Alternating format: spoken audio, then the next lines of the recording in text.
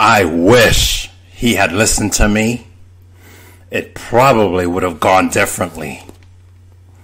There I was, yelling at him through my TV. Run to the farm. Run your family from a farm. This is the way things would have gone. You would have given up the fancy car and chauffeur for a horse. Those darn FBI agents would have pushed back against their bosses for trying to do aggressive surveillance on a hard-working cowboy. Yes, Chin would have slave-drived you, and you would have to milk the cow and gather the morning eggs. You'd be under the cow so much, the FBI agents would start thinking you're the underboss because you're under the fucking cow so much. Yes, you could still wear your biryani suits on the farm. This would frustrate the agents because they think you're Chin in reverse, with the same mental in the head thing. But now you can play that to the max and it would discourage prosecution. Yes, you'd still get the bitches and the booze because I'd have you throwing pole dancing naked strippers party at the funeral homes when someone died. I would have VIP bitches in the back on mattresses waiting for you. Look at what would play out at those funerals. Booze, bitches, line snorting off the bare ass of those bitches, lap dancing, money flying everywhere, dice games, card games, and beer drinking contests. Look, this is a lesser sin, than girls, naked girls doing rodeo dancing in the funeral home. The FBI agents wouldn't even know about this because it's different from the normal public visitation.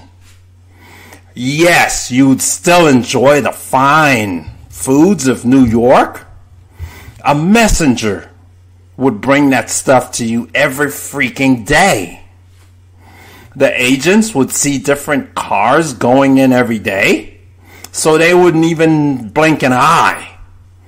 Yes, you could run the family from the farm because a different messenger would bring you the information from the underboss, whom the FBI would start thinking is the fucking boss. Yeah, like what Chin pulled off with Fat Tony. The agents would start coming out less because they wouldn't see any fucking thing. Yes, the FBI agents would still be doing surveillance, but I'd send them two of our finest, sexiest bitches and compromise them in photos and send those pictures to their wives. Yes, you'd receive less attention from the press and the public, but you'd own this town with your occasional presence. They'd eat from your hands when they see you. Yes, the agents wouldn't go away, but they have to use helicopters sometimes. So they would be confused because everyone would be wearing cowboy gear. So good luck identifying motherfuckers from above. Yes, you'd have less communication to your world, but there'd be no fucking recordings because I'd have you living in the guest house in the back. Now, they'd never fucking think you'd live in the back.